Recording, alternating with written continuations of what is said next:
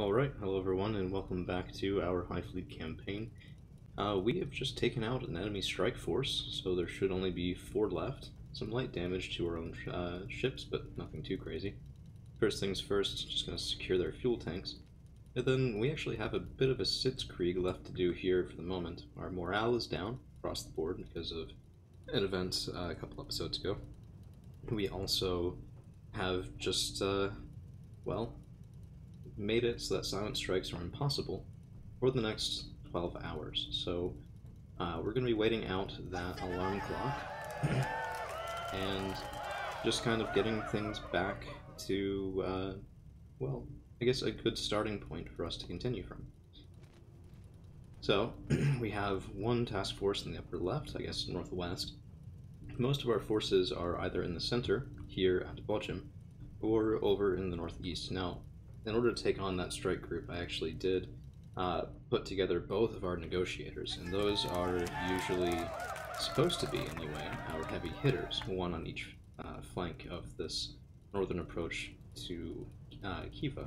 At least I think it's Kiva. Yeah, Kiva. So we'll have to split them up again, probably send one up to Ashdod, where there is cheaper fuel, and then send the other over to help out with the northwestern thrust through Uruk and Adra. Almost done with the rescue orders. I wish... I don't really want to spend the time on this. Let's see if I can just... Oh, no, it automatically does it. I'd much rather be refueling than sitting there, because Bochum is dangerous, but we need the fuel. So the longer we stay there, the higher the chance that we'll reset our silent strike timer, which is not exactly ideal. So we've gotten our fuel out of the way there. I don't think it'd be a good idea to make repairs here. I mean, we've been sitting for a little bit at this sort of horizontal parallel, as you can see from the fact that most of these cities are dangerous for us right now. With that said, let's go ahead and go to Shipworks. If I do repairs, see how long that'll take. Total repair time, 6.6 hours. So we'll repair one negotiator, that's fine. Go ahead and okay that. The other one needs more work, I think. Yeah. We need to get this guy over to a section where we do have cheaper repairs available. Let's go ahead and exit. And then the reason I've done that is because it will take us some amount of time as well to refuel, and I want to be able to get to Gajar, but also to Urgut fuel storage, where the fuel will be a little bit cheaper. We are going to sell all one single incendiary round. Not too bad. And let's see. It should take us a while to refuel and repair. That's my main concern is, well, not being able to move out of there until after they raise the alarm again. Our main flagship, the Neva, is headed northeast towards Samra. And let's see, here we have Meteor, Skylark. They're fueling, I believe? Yes, they are fueling. We're going to send them up to Nimrod. These are old markings for transports, several days ago, even, and I think we've actually taken that one down. So I think that was the one that went toward Bochum, and we did intercept them successfully. So, no real issues there. I'd like for morale to get a little bit better at Samra before we head up north to Shaibad, but I don't want that spot to get dangerous before the Neva gets there. Okay, well that's fine. We've proven before that we can use the, well, we can basically bait them into a trap, right? Like, the whole idea of it being dangerous is, one, it makes silent strikes impossible, but two, that it lures strike groups. Strike groups that hopefully, I won't eat my words later for this, hopefully we should be able to overcome. So, we're going to go to Kala. The reason we're doing that is I don't want to trigger another alarm. I also don't want to fight without a sudden strike here.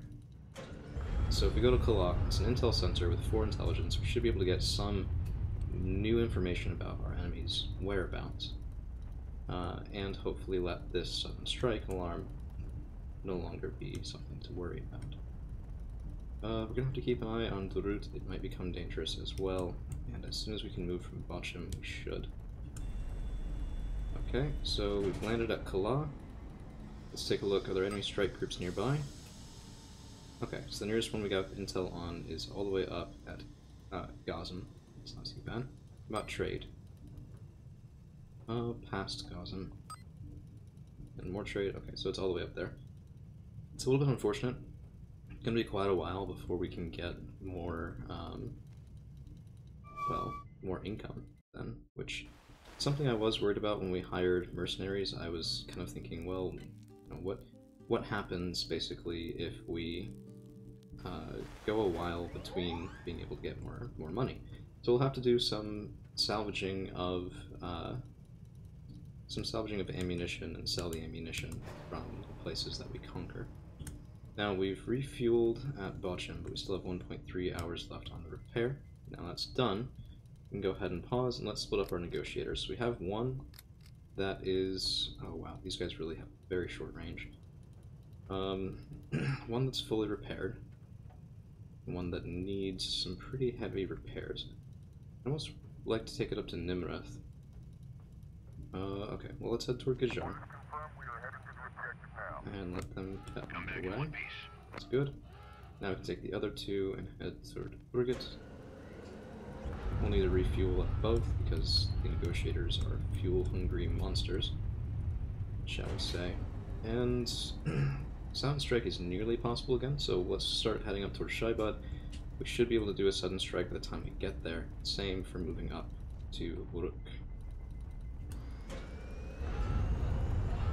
Okay, so not a lot going on this time in terms of combat, but, well, we have gotten back on our feet, I suppose. Why are we fueling already at Gajar? That's interesting. Supplies. Let's go ahead and get more fuel because we have to get up to the route. Okay. Alright, so that'll be it for right now. Thank you guys for hanging around, and we'll see you again real soon.